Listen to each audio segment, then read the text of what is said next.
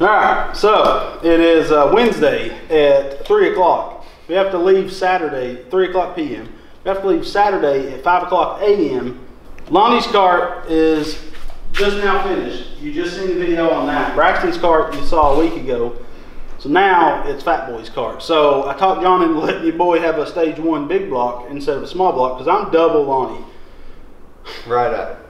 If all mammy. And so we're doing a big block. I'm using this Razor seat. I'm going to switch this out. Go Power Sports was out of the seats like this. They have some small buckets, so I'm going to use this one for now, but I will be switching out in the future. So we're getting all of our measurements. So the main spindle shaft will be behind my ankles, just like Lonnie's cart. And we need a 40-inch before the frame kicks up and then kicks back, because I'm doing fat tires on it, but I want my frame real close to the ground. So we're going to start bending, notching. We're not going to talk much in this video. We're just going to be notching, bending, slapping stuff together. Basically, Friday night we have to have the trailer loaded. So yeah. Saturday kind of throws it off and makes it sound like you have more time than you do. Yeah, it's like Friday afternoon at like 6. We need to be loading the trailer, loading the truck up, so everything's ready to go. And we still haven't tuned my pulley on my buggy or nothing. I've tried, guys. I've tried. Okay. I did get metal in my eye Friday, so yeah. I didn't work all weekend. Yeah, it hurt him a few days, and Braxton's been mowing, so it's been me out here by my own for a while. We did have the stage 1 Tilson, but again, my weight, it's fair for me to have double the horsepower for double the weight, so that's what we're doing. So let's get to work. Stop talking. All right, guys, I want to say a real quick shout out to Go Power Sports. I'm telling you guys, they made some stuff happen this week that made this whole build possible. They was shipping parts out just a couple days before we started this thing and while we did it. So massive shout out to the boys at Go Power Sports. We appreciate it a ton. They made this thing possible, because without them, you know, busting butts, sending us parts and providing these parts for us, we wouldn't have been able to do this. So huge shout out. Make sure to check out the links to all these parts that we're using on this car and the carts we're taking to Cars and Cameras. Just wanted to add that in. We love you, Go Power Sports. I'll kiss you on the mouth. Let's get back to the video.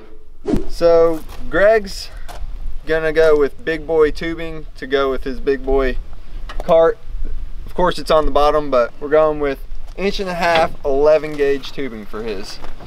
Let's see if I can, there we go. Don't hit your truck. Good eye. Or my car.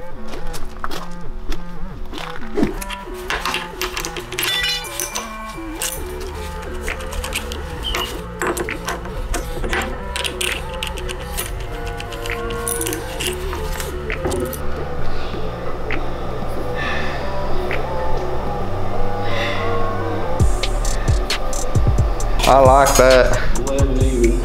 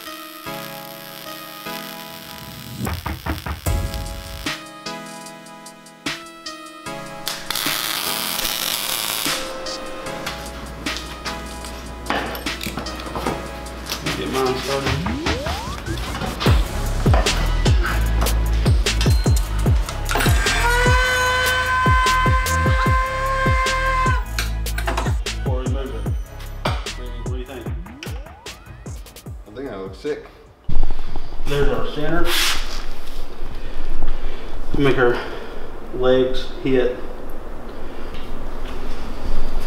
Okay. So, forward. Yeah.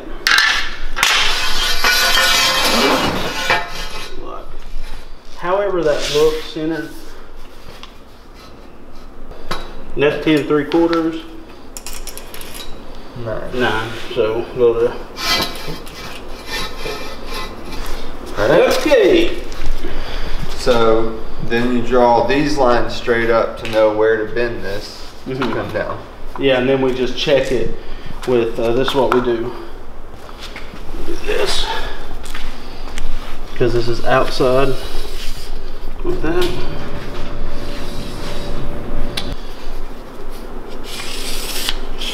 Then we can find out what that bend is.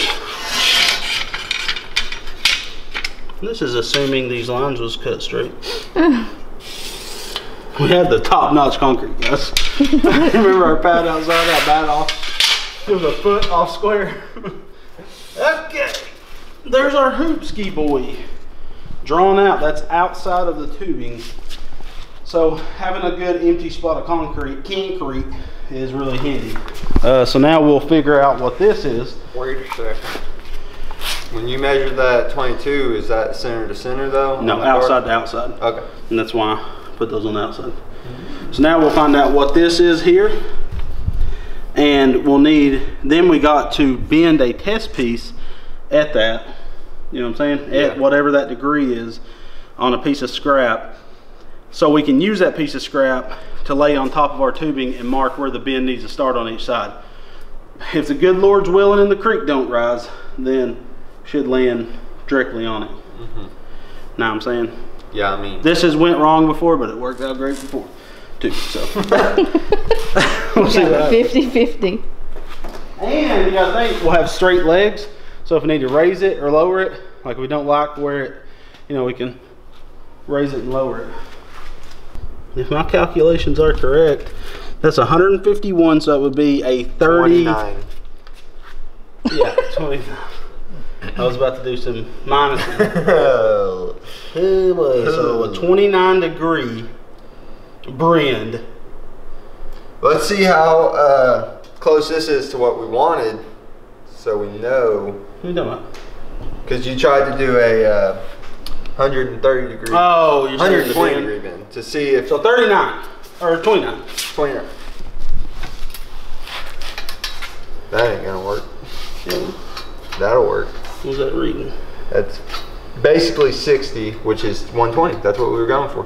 That's dead on almost. Point 0.4 off. Colin. Okay, So 29 is basically what we need to do. And these tools are linked in our Amazon affiliate page. Those help us out tremendously using those. And these are, even if you don't have a tubing bender, you can still do this to figure out angles with square tubing if you're using an angle grinder or whatever the case may be. Okay, let's go bend the test piece. All right, I'm already here. Then why'd you say wait? Because you never wait. I know. Lonnie's like, camera, that's not my job. Let me run and do this. It's not technically. No, trust us, we know you suck at it. Hey man. Sorry. I try my best.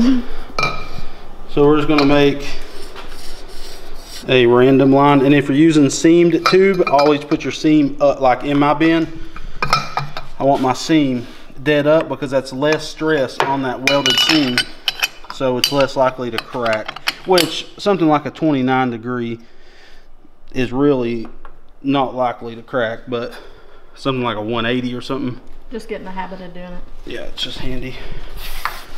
Handy dandy notebook. Go. I think it's going to be correct. I do too. No, I said, are you thinking? It's going to be 29. I think it's going to be like within 0.5 of 29. Yeah. You sure? That's what I'm thinking. Every once in a while, I keep this thing wrapped up with a grill cover and everything. This is my pride and joy, baby. Okay. 210, minus 180. What was we looking for? 30? 29? Basically. So that's 30. That's 30.2. So we overbent by 1 degree. Is 1 degree going to be enough to make a difference? Shouldn't be. So I hope not. So now we see what our bend is. And if we lay this, 1 degree, you're never going to tell. It needs to go down a little. I can tell. I mean, that's kind of where our bend's going to happen. Don't you agree? I don't get how this bend, it was basically spot Well, it's on. just because when you're finding out your overbend, you can't just find it out at 90. You would literally have to bend every single degree to find out the overbend. Because overbend at 90 is going to be completely different than overbend at 20. So that's the only downside. Like, you really need to buy a stick of tube that you're going to waste and cut like foot sections off of it. Do test bends, test them for like 90, and you got to do it for every run of steel. And you got to write it down so you remember. For that run of steel. The next time you buy steel, you got to do it all over again. So that means you got to go buy as much as you can at one time from the same supplier and test your overbend. That's basically what it boils down to. And that's not accounting for like the thickness, because this is thinner walled than some of the other stuff.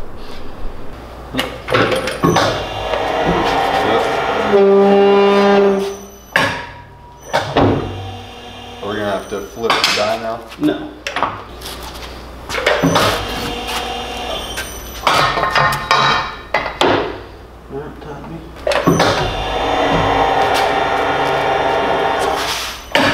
We're all getting caged in. You don't cage in a bit. So, A bit long. yeah, it's long. That's it.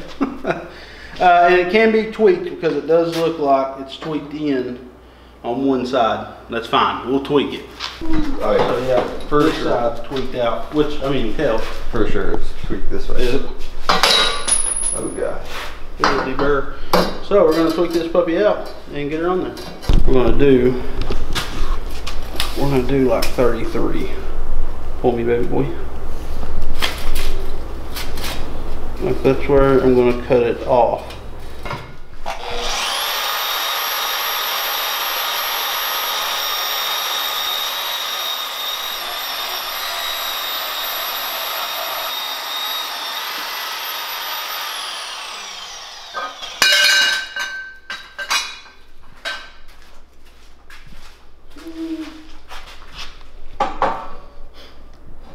Perfect. We're gonna angle it back, like start it like right before the bend happens, or we'll actually just go in line with this and just We gotta notch it. double notch it. Alright, so we have a day and a half now. It's currently 4 o'clock Thursday. We got 1 full day. We have to load up at like 7 tomorrow, so plenty of time. And Daniel's coming back in the morning. He couldn't work as late today. Look at that. This is how much we have of the cart.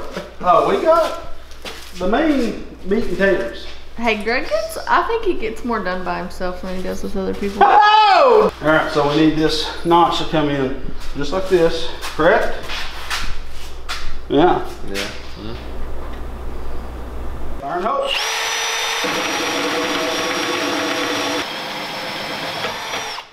I'm uncomfortable. Are you HR? Sometimes. So you're gonna have to do it. Now, tell me when I'm square. We just gotta take this side off only.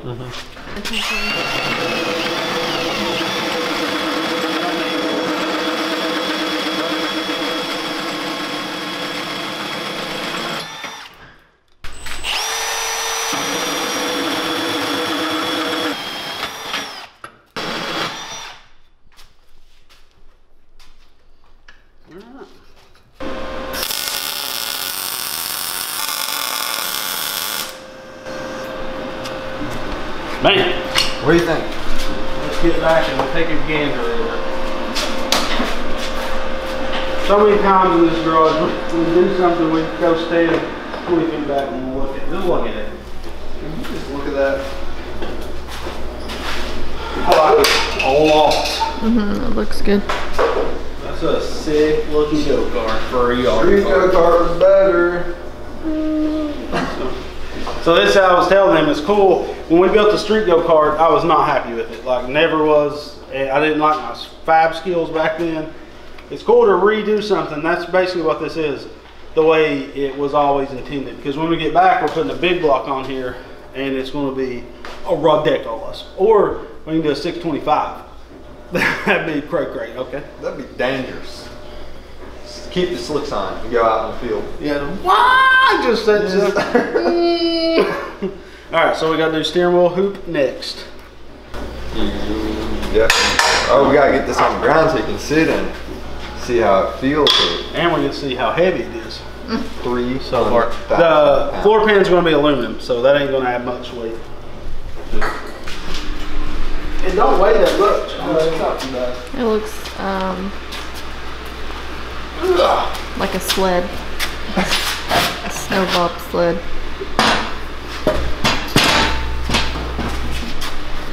It's already popping wheelies, baby. It already knows. Oh, it's the bolts on the seat. We only have the driver's side bolts on it. So that's throwing them that much. That's almost a ½ inch. Yeah. Idiot. Oh my gosh, you just broke Look how comfortable that is. That might be right. Hold this hoop.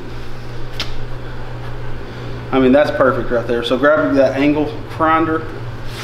So you have to do the same styles. Yeah, I'll have to do the whole U-joint dilly-dally, and that means taking apart a few go-karts outside. Get done. Aubrey's steering thing, we'll have to pull the one off the blue go-kart. Okay, now I gotta make my plate for in here and get this steering stuff mounted up.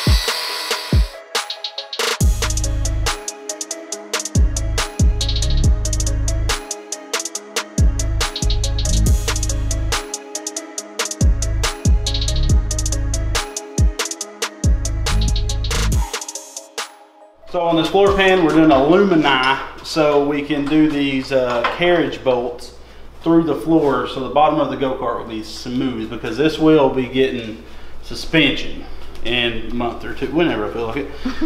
And now this is going to protrude past the front, and we're going to have to bend it to clamp on that, jig clamp it. So we're just going to stand this up. Braxton, you be the nut boy. You can go get you an impact with a ½ inch on it. That one maybe a 7/16.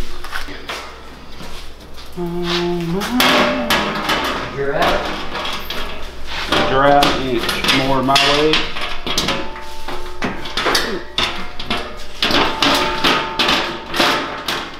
Holy.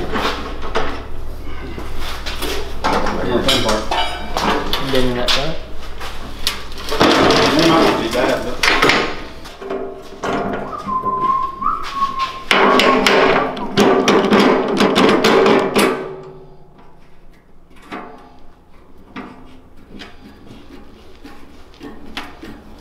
now, of course, anytime you build a frame like this, she's going to be tweaked. There ain't no way around it, unless you don't tweak it. That's true. That'd be nice. Okay. Oh yeah. Now, Do it like that. Upside down. Nope. Yep. oh, that's real nice, Clark. And then we can trace it. Whatever we trace it, we got to take 3/4 of an inch off of, so it'll land dead center of the tube. Stick one there.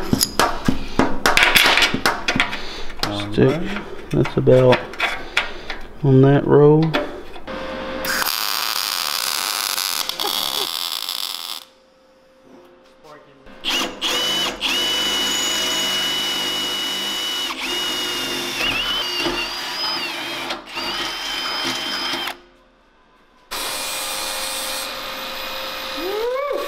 I got it just in time.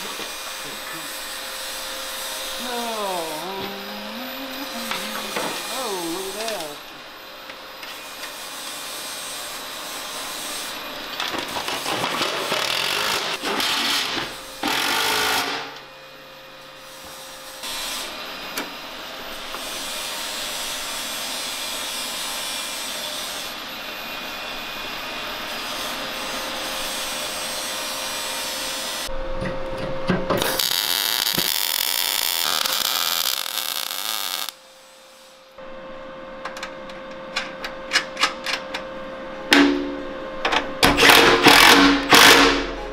Two more, or probably three more. I'll probably do three for the top. Give me three regular 5/16 boards.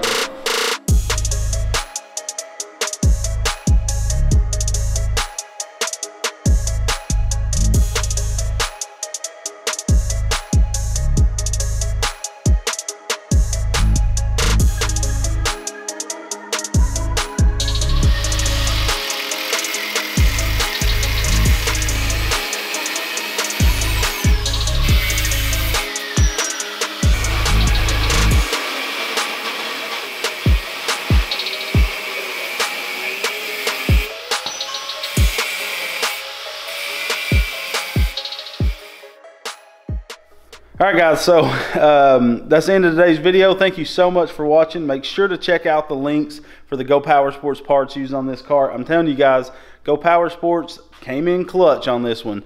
We had them sending parts 2 days before we was leaving, and they got them here on time. Massive shout out and thank you to Go Power Sports for sponsoring today's video, because this cart could not happen without them. So basically, when this video was being shot, this was the last day. This was Friday. When we put that floor pan in, it was about 7 o'clock on Friday afternoon. So after this, we loaded up the trailer, got all the stuff loaded up other than this cart, and we went on working till 3 o'clock in the morning. So stay tuned for Friday's video, where we'll be finishing this and you'll finally get to see it right at John's. So pumped about it. It's freaking sweet that we was able to accomplish this. Huge shout out to Miss Redbeard, to Lonnie, Braxton, and Daniel for all coming out and giving me a helping hand, because by myself there was no way I could get this done in 3 days. So Daniel came in, welded everything out for me, so I didn't have to bother with that. Lonnie came in, helped notch and cut stuff, Braxton as well, and Miss Redbeard always giving us an extra eye, making sure we don't mess up and making sure you guys get content. So huge shout out to the crew. Could not have made this happen without them. And massive shout out to Go Power Sports, which is also part of the crew. I'm telling you guys, they helped out a ton. We probably worked them guys to death, but we really appreciate it. So stay tuned to Friday's video. Hope you like the cart so far. It's a sick cart, so I can't wait till you guys see the final product. Make sure to follow us on Instagram, Facebook, and on TikTok, where you can stay up to date with behind the scenes stuff. And thanks so much for watching. We love you guys, and God bless.